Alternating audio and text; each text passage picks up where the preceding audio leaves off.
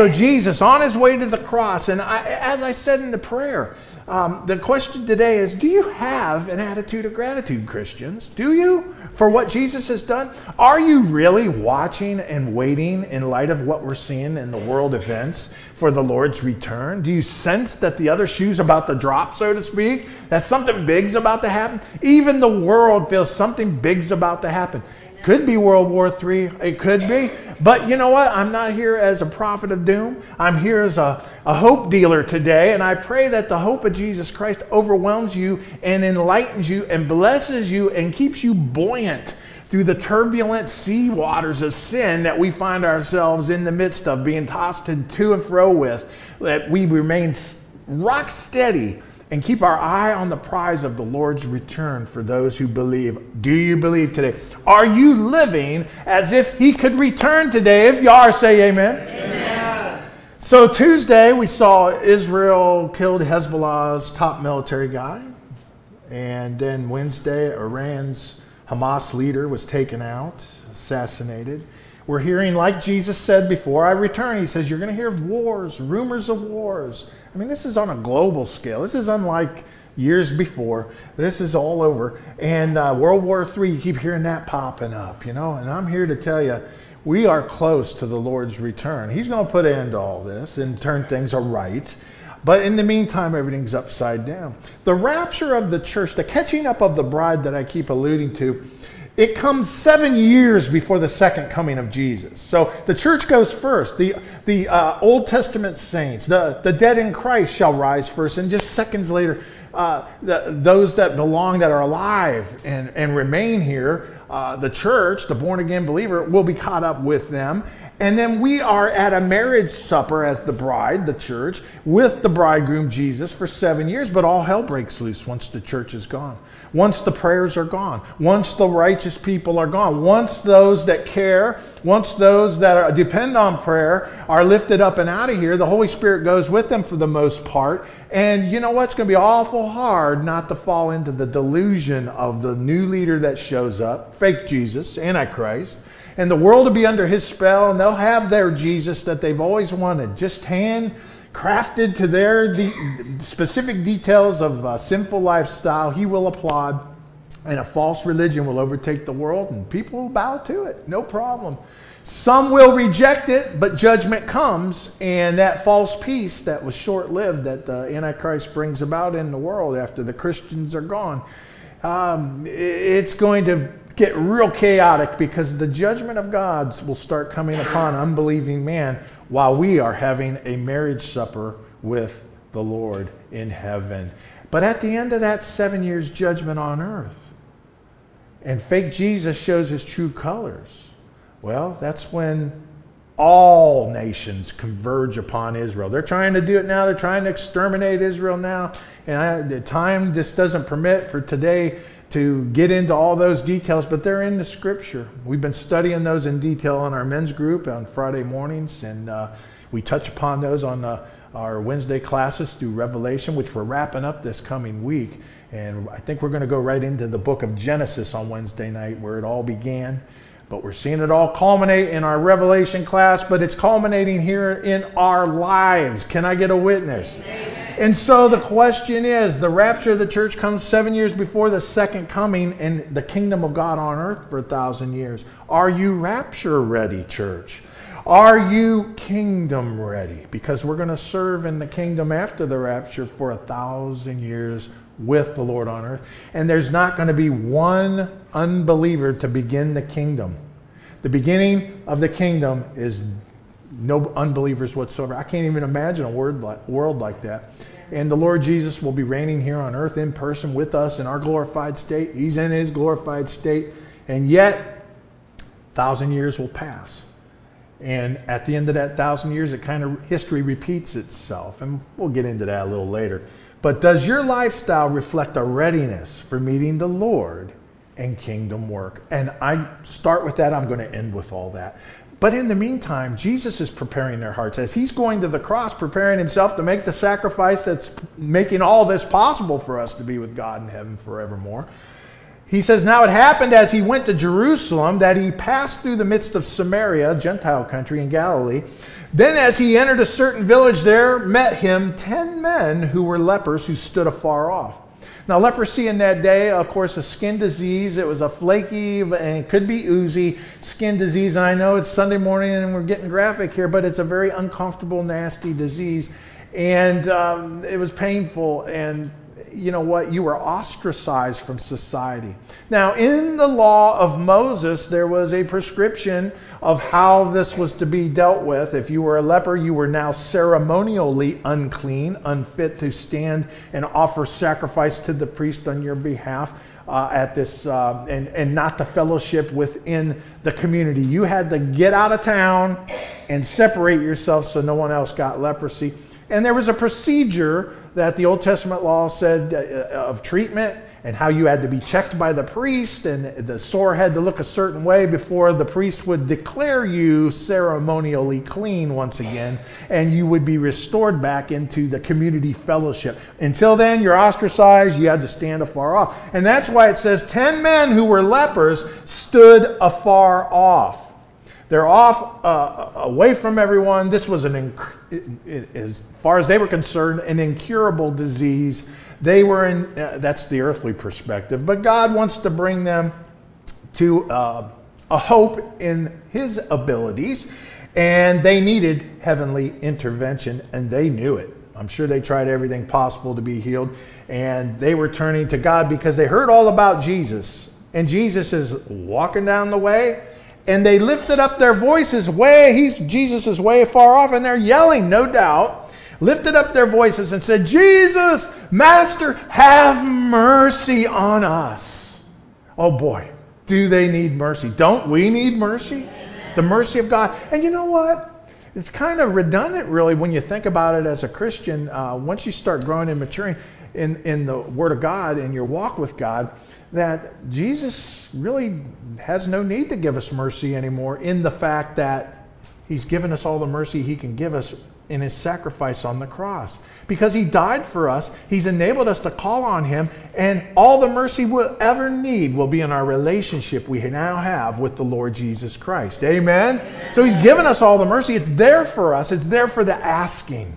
And so, but they were without hope. Have mercy on us, the most natural thing in the world, in light of what they've heard about Jesus healing people and raising people from the dead. So when He saw them, He said to them, go show yourselves to the priests. Jesus did not live above the law that He made. He worked within the law. And obviously these are Jewish men, all but this one who's a Samaritan that we're going to see show up here in a minute. So when He saw them, He said, go show yourselves to the priest.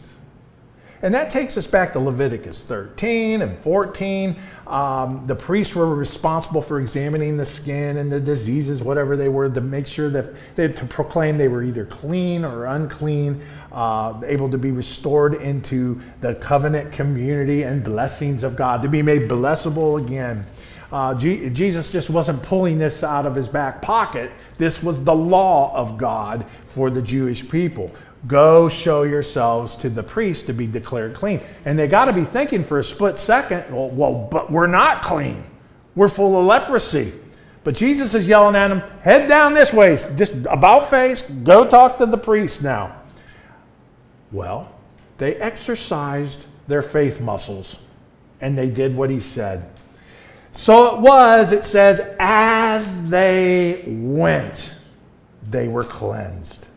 Now, it's interesting to note that this healing was suddenly. It was immediately. It was out of the blue. It occurred only after they obeyed His command to go show themselves to the priest. They showed faith. Remember, without faith, it's impossible to please God. They went and were cleansed. And one of them, here's our Samaritan, when he saw that he was healed. Remember, there's 10 of these guys, but one, wow, I can't believe it. He returned and with a loud voice glorified God. Amen. And fell down on his face, an act of worship, humbling, and at His feet, giving Him thanks. And he was a Samaritan. He wasn't one of the chosen people. He wasn't the Jew. Salvation came to the Jew first. He was a half-breed Jew, part Greek, and the Jewish people had an issue with them. They weren't fully Jews. They weren't fully eligible to be part of the covenant blessings of God and all that Moses had promised through the commandments and everything. No, there was a lot of hard feelings, hatred even, with a Samaritan between a Jew. But while they were all in their leprous state, they were all able to get along. They were on an even playing field. We're all suffering with leprosy, Jew and Gentile or Samaritan alike. Do you see the camaraderie? Now all of a sudden the Jews are just heading on out to the priest. They continue on. Here this Samaritan who already knew he was not in good standing with the Jews is finding himself ever the more so grateful than the Jews and returns back to Jesus. And he's got to be formulating in his mind and his heart and his soul, wow, he's everything he claimed to be. He is Messiah. He healed me. All that I heard about him healing others is true. And I'm experiencing that. He was a Samaritan. He came back and glorified the God of Israel. You know, it reminds me of the story of Naaman back in 2 Kings. Naaman had leprosy. And Elisha the prophet said, listen, you want to be healed, you got to go dip in the Jordan River 7 times. In and out 7 times to be healed of this leprosy. And he could have argued and said, that's stupid, that's foolish, I've never heard of such a thing, I'm not going to do it. He did it, and he came back and glorified the God of Israel, just like our Samaritan man here in our text today. But Jesus sent the lepers to show themselves to the priest. So no doubt they were Jewish. Well, the others continued on. No doubt they were eager to be declared clean so that they could return to their normal life in society with their friends and family and workplace. They just kept going, forgetting to give thanks. Unfortunately, sometimes we forget to give thanks as God's people, don't we? Something good happens. We've been praying for it to happen, and there's not a thankfulness. There's a, oh, thank God it happened, and you just move on. Was it really God? Oh, maybe it was just coincidence. Maybe it was going to happen anyway. And you kind of have that riding the fence attitude about how this came about. But listen, when you get down to it and understand that all good things come from God. Amen. There's no good that comes out of anything in life, anywhere, that's apart from God. And these guys forgot to give thanks. We're so blessed by Brother Brickley this morning at 10 o'clock, giving praise and thanks tearfully from the soul that God delivered him a very good, healthy prognosis. When he thought his throat cancer had reoccurred, they gave him a clean bill of health. That wasn't cancer at all. And praise the Lord for that. But he was so thankful. So he's given God the praise online and here today. He gave testimony at 10 o'clock. I mean, come on. Yeah. Why wouldn't you give God the glory? All good things come from him. He's the only one that can help us. He's the only hope we have. Yeah. He is the great physician, and God had mercy on his health. He will have mercy on your health. And if he doesn't heal you in this life as a born-again Christian, your healing will come in the next life. You will be healed. You will be made whole when you're placed in the hands of our Creator God. And so Jesus answered and said in verse 17, were there not 10 cleansed?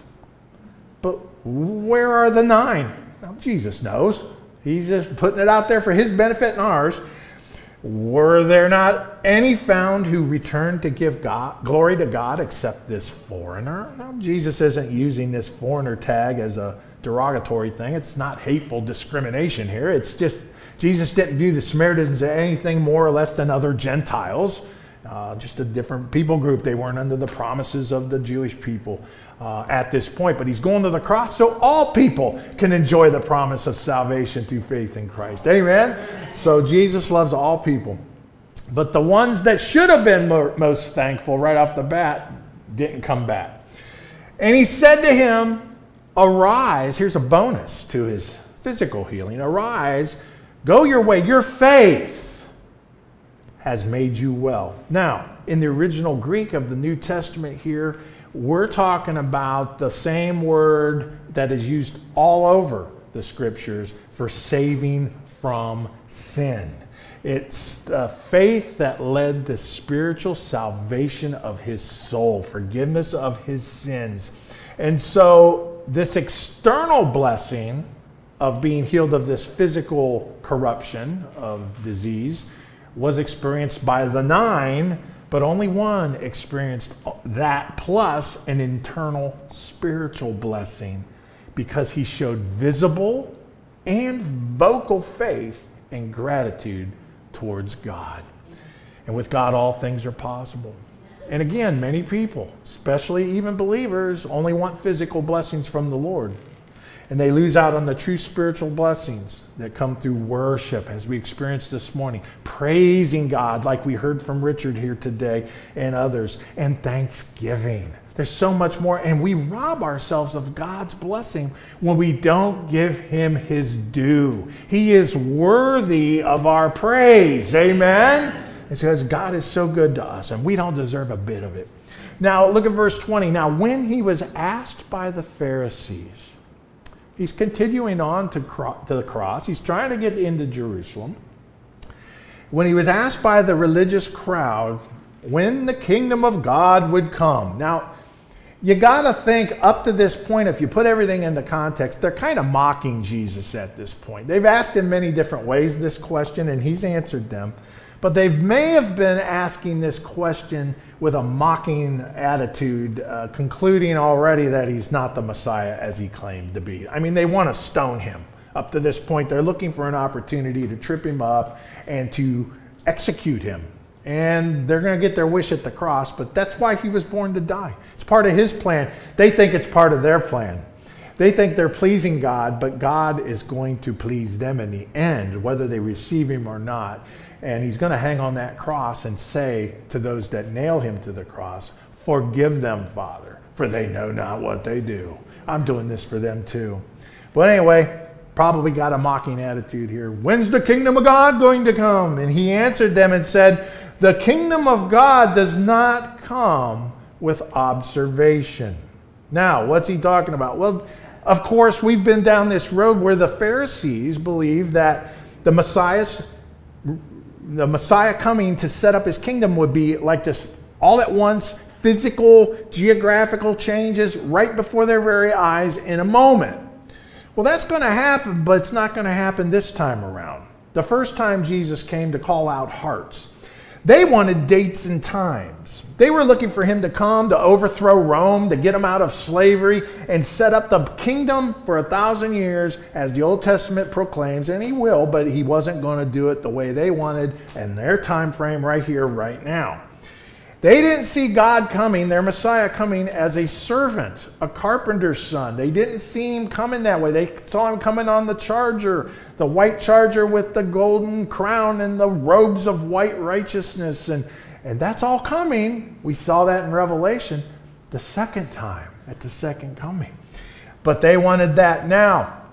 And Jesus is trying to explain to them, it's not going to be visible right now. It's going to come quietly right now. It's going to come invisibly right now, without the pomp and circumstance and splendor associated with the arrival of a king in the first century. Jesus is not suggesting that the earthly kingdom, as the Old Testament prophets foretold, was nullified. Not at all. He's just saying the earthly visible manifestation of the kingdom is yet to come. And we just saw it come in our Revelation study online. In Revelation 20. You can go back and watch that lesson at our YouTube channel. But it's not coming with observation right now. Right now, I'm calling out hearts to believe by faith in what I'm about to do.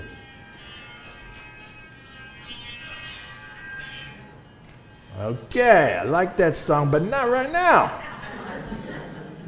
Nor will they say, this is not how the kingdom's coming, nor will they say, see here, or see there. See, the false prophets were saying, oh, I'm the Messiah.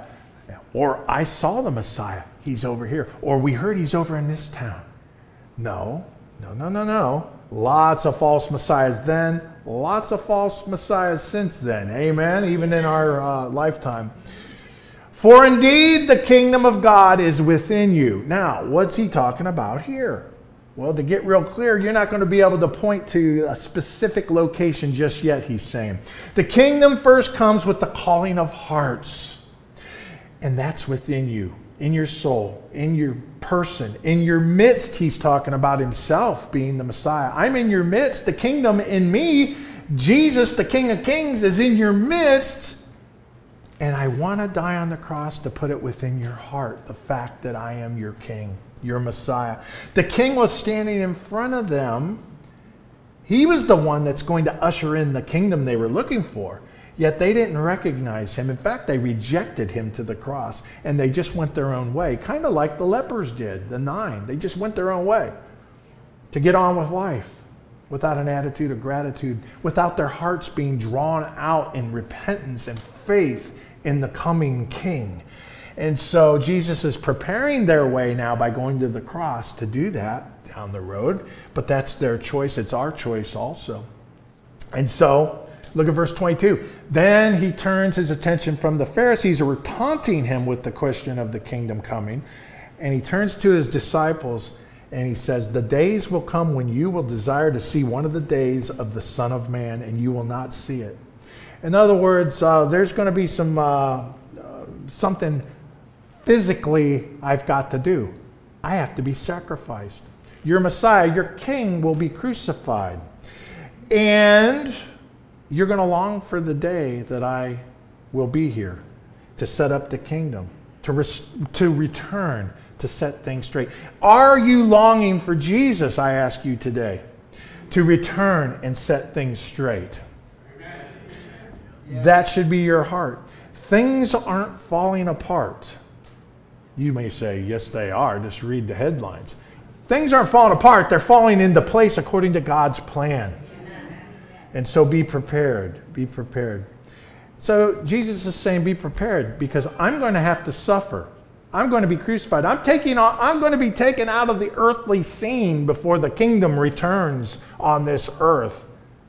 And I set it up and reign for 1,000 years, as the Old Testament prophets had proclaimed. And you're going to wish I'd come back at a certain point. But I'm going to be here. I'm going to be in your heart. I'll never leave you or forsake you. You will not see it until that time. I will say to you, look here, look there. And they will say to you, look here, look there. Do not go after them or follow them. Don't follow the false proclamations of false messiahs or false sightings of a Messiah. No. Jesus says that's not how I'm going to bring the kingdom about. He says, here's how. For as the lightning that flashes out of one part under heaven shines to the other part under heaven. You ever seen the lightning start here and go over here and just a flash? It's an awesome sight. Well, Jesus says that's how I'm coming back. Everyone's going to see when I come back. There will be no mistaking he's over here, over there. Maybe it's him, maybe it's not. No, there's going to be no doubt when he comes back that this is the King of Kings and Lord of Lords. So don't worry. He says, as lightning flashes out one part under heaven, shines to the other part under heaven, so also the Son of Man will be in his day. When Christ returns, no one's going to miss it. But first, he must what? Suffer. There's the cross. There's the salvation. There's the penalty for my sin, your sin, the sins of all who ever lived. Jesus, the God-man, sinless one, didn't have to do it, but did it out of his mercy, grace, and love. He must suffer many things and be rejected by this generation. So God suffers because it was the sovereign plan of God for him to die as a substitute for me and you and all sinners. And as it was in the days of Noah. Jesus said that another time. You know, when I return, before I return, the world will be like the days of Noah. See, the days of Noah were very wicked, very sinful days. In fact, the only people that got saved out of the first world after the Garden of Eden and some generations passed, about 1,000 years later, the world was so wicked that God sent the flood. And he wiped out every soul off the face of the earth and just really started mankind over again. It was so wicked. Jesus says, that's how the world's going to be when I come back the second time. That's how it's going to be. It's going to be so wicked, it'll be like the days of Noah. And you know how many people got saved out of the days of Noah? Just Noah and his family. 8 people. And he preached for 120 years, and he built the ark, and everybody had all this visual to see and hear.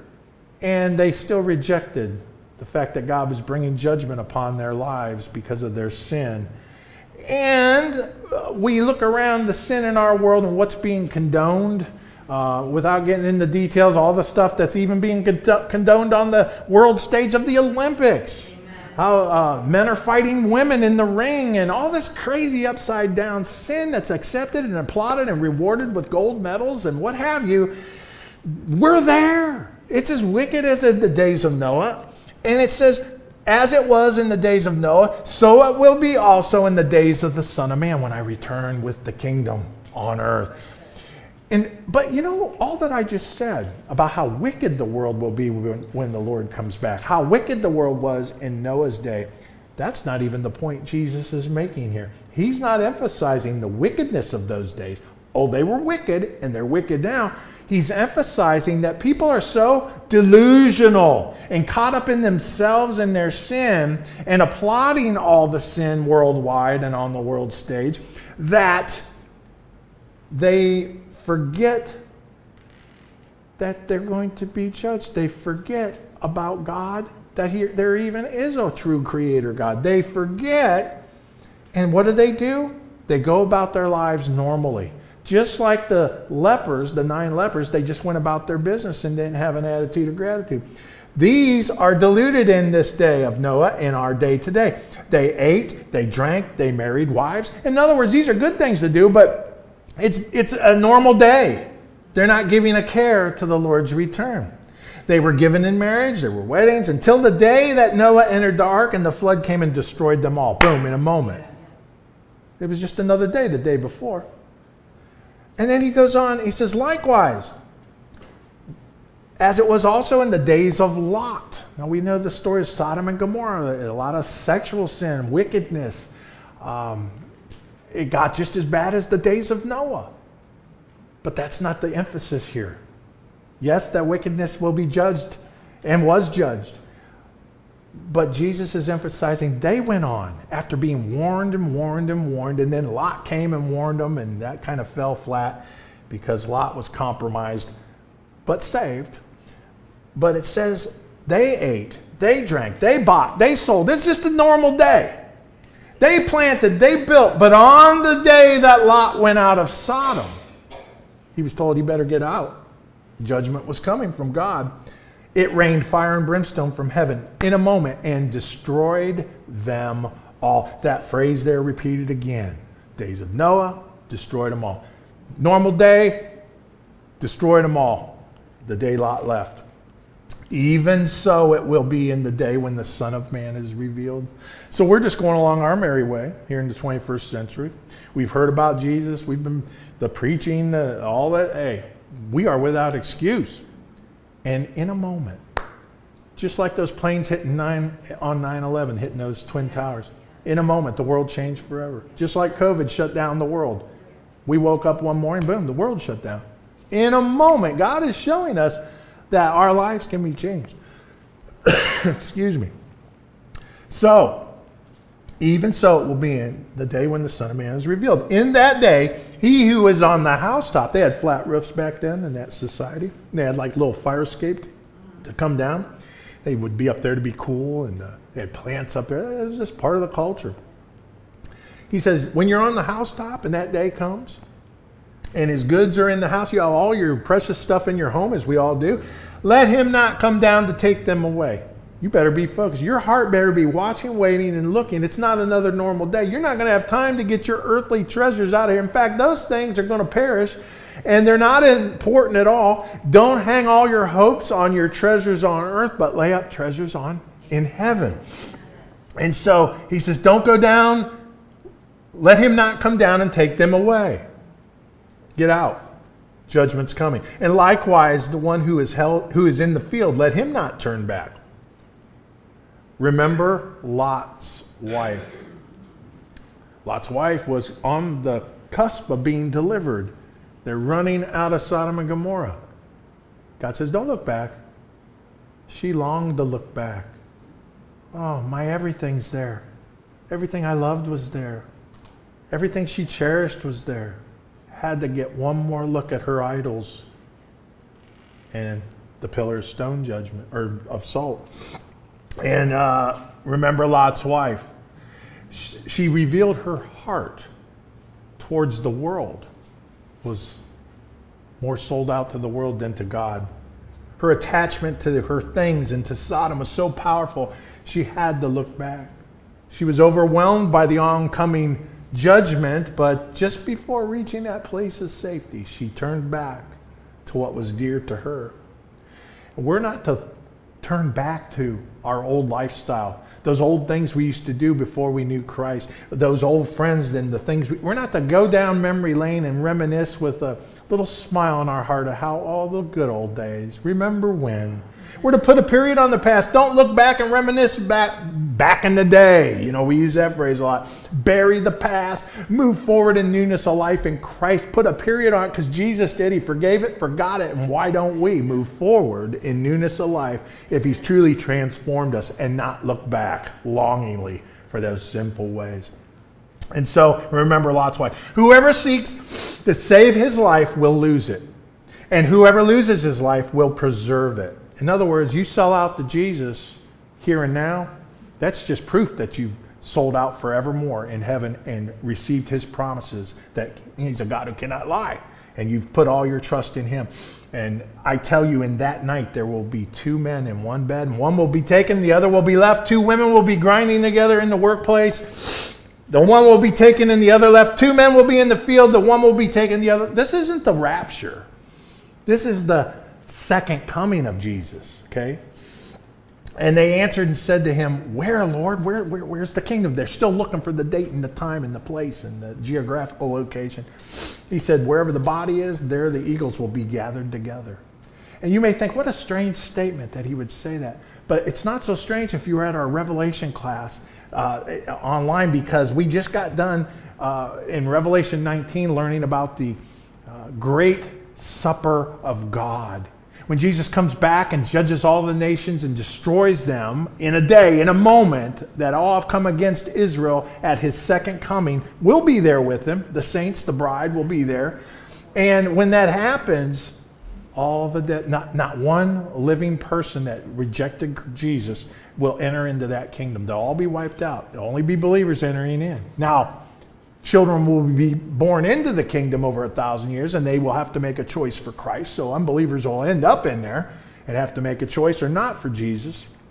But at the beginning, everyone's wiped out that's not a believer. And the eagles are pictured as eating the carcasses. It's known as the Great Judgment Feast of God, the Great Supper of God in Revelation 19:21. It's very graphic.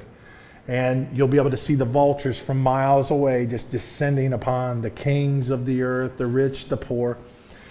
And again, I go back to the beginning. Are you kingdom ready? Do you have an attitude of gratitude? Are you watching and waiting for the Lord's return? The rapture of the church comes 7 years before the second coming. How close are we? And then the millennial kingdom that we serve in for 1,000 years. Knowing that, how close are we to the rapture?